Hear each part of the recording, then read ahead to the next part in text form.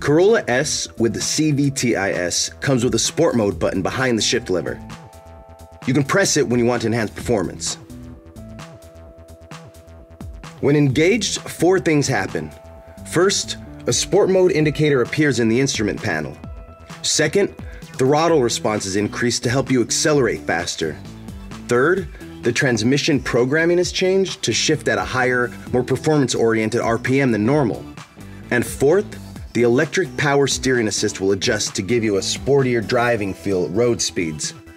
Press a button again to return to normal mode, or simply turn the engine off. Next time it's started, you'll be back in normal mode.